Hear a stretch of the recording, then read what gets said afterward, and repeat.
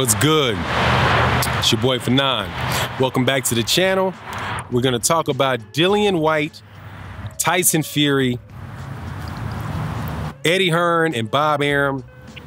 I think that the Bob father is playing games. I got my dog here, so if you see me tipping my head down real quick, that's because I got my dog here trying to steal all the treats.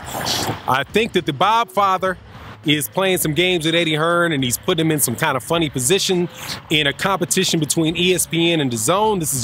This is how I'm reading the events that have happened this week, and the culminating event being the WBC ordering Tyson Fury to fight Dillian Whyte. But I think a precursor to this was when when Vasyl Lomachenko was ordered to fight Luke Campbell, right? Because if you check this out, these are two orders by the WBC for a #1 contender who's a top-ranked fighter to be forced to fight, a matchroom #1 contender for the WBC being ordered to fight a top-ranked fighter for either a title eliminator or for a vacant belt. Excuse me, I'm out here. I got to get used to these bugs being around me. I'll be able to learn to ignore them, sooner or later. So let's chop it up about that. But before I do, I want to welcome you back to the channel, subscribers. If you're not subscribed, hit the bell icon, hit the notification bell so you can be notified of what's going on. Also, check out our live streams that we do in the morning.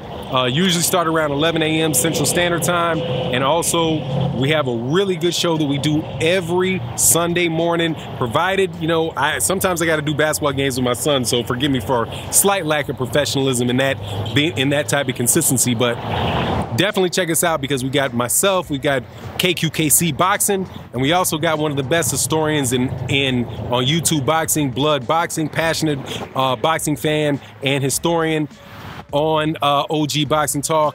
Definitely check out, I want to put a plug in for his channel, Retro Boxing Documentaries, Blood Boxing. And so you can be able to see his Pernell Whitaker documentary that he's done. He's got like a 9-hour Pernell Sweet Pea Whitaker documentary that he's piecing up and putting out piece by piece. Excellent, excellent work for us hardcore boxing fans to go back and, study the history of boxing. But with that said, let's chop it up about this, about what's going on with the WBC and what's going on with Top Rank and what's going on with Matchroom. All right, so people, I'm going to give you a little bit of a background. Most people familiar with the channel already know the names that I'm throwing out there, but there's a chance that some people might not. So just let me review for a second. Top Rank is a promotional company. Matchroom is a promotional company out of the UK that is now doing business with DAZN and trying to create a market presence in the United States. DAZN and ESPN compete with one another in that they are two networks that that provide boxing content that are exclusively sports and also have the ability to stream fights live to your tablet, to your phone, and all that good stuff. So they are really kind of in competition with one another. Now, you have just this week, the WBC with the World Boxing Council has a vacancy in their championships. Zeus, move away.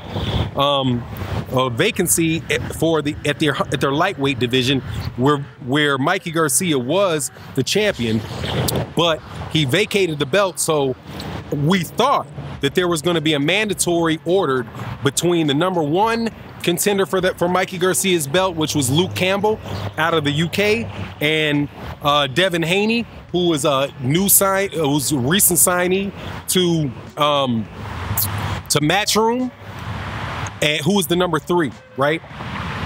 All out of the blue, the WBC does something I think is pretty rare. I doubt that it's unheard of because almost nothing's unheard of in boxing. But the WBC says, no, we're not going to have an title eliminator between our two highest rank available contenders. We're going to mandate that our #1 contender fight a unified champion in Vasyl Lomachenko, who is promoted by Bob Arum at Top Rank.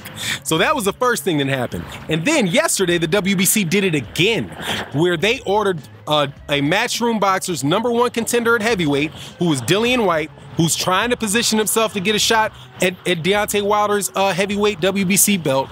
They mandated that he fight Tyson Fury, who is also now, similar to Vasyl Lomachenko, a top-ranked fighter, ESPN fighter in the United States. Now, I am not the biggest fan in the world of coincidence. That seems to me as if Eddie Hearn, Bob Arum and Top Rank are petitioning the WBC and angling for the WBC to get their fighters in positions for championships, and as a side benefit, kill or damage the competition, who is Matchroom Boxing. Matchroom is the, as far as promotional outfits go, the PBC, you got to remember, is not a promotional outfit. It is a network of fighters, of promoters, different networks, right? So technically speaking, or in actual speaking, it's not a promoter. So the number one promoter, single promoter in boxing in the United States is Top Rank, with two top 3, top 4 pound for pound fighters fighting under that organization. They also got an exclusive deal with ESPN, the number one sports nation network in the country. So as far as any individual promoter goes, Bob Arum is clearly the top guy. Eddie Hearn is moving in to try to compete with Top Rank as being the number one promoter in the United States. And as hard as I get on him, he's making a good pitch as far as competing with promoters go, because of all that money that he's gotten and the deal that he has with DAZN. So it seems to me that Bob Arum is not just talking crap on a stage where he says, you know, Eddie Hearn, you don't know dick about promoting in the United States. I think he's going out of his way to try to minimize or limit the success of Eddie Hearn in his promotional endeavors in the United States. You saw it. I do believe we saw that where during the lead up to the in the press conference, the initial press conference for Anthony Joshua versus Dillian versus Gerald Big Baby Miller.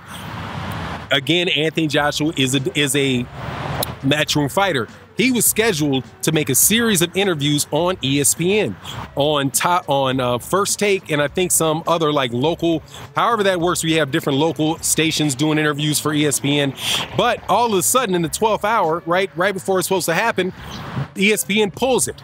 They say they cancel. They say, no, we're not going to do it. We want to build this. We'll do some interviews closer to the fight. We'll hype it up a little closer to the fight. So they pull out and don't allow Eddie Hearn and Matchroom to use their platform to promote a fight that's on DAZN. Same thing I do believe happened with the Canelo Alvarez fight and the Daniel Jacobs fight, where they didn't allow a lot of press and a lot of talking on ESPN for the fight going on DAZN. So I really believe that this Tyson Fury versus Dillian Whyte order by the WBC is the same thing.